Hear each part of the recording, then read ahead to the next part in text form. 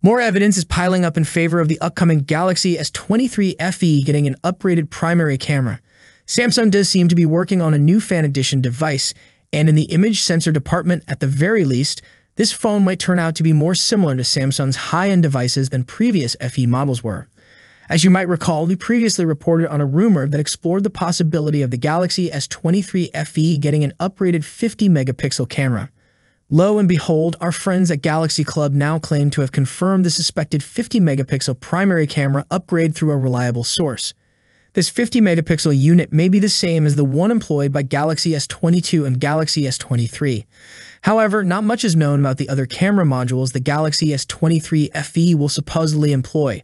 But regardless, a 50-megapixel main camera is not where the phone's flagship-like qualities should end. The next FE phone may also get a flagship-grade chipset. Previous rumors suggest that the Galaxy S23 FE may also be powered by the Exynos 2200 chip, which debuted with the Galaxy S22 flagship series.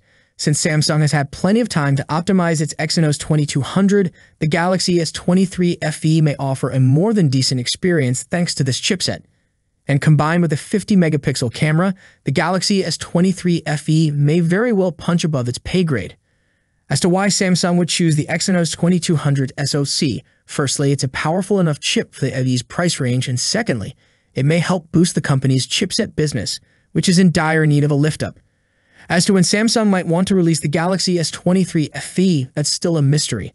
But our colleagues speculate that the next fan edition phone might come to the market months after the Galaxy Z Flip 5 and Z Flip 5 will, or even as late as early 2024. By the way, Samsung's upcoming foldable phones could be announced in July rather than August at an earlier than usual Unpacked event. That concludes today's update. I hope you found the information useful. If you enjoyed the video, please consider subscribing to the channel. I would love to hear your thoughts on this topic, so please leave your comments in the section below.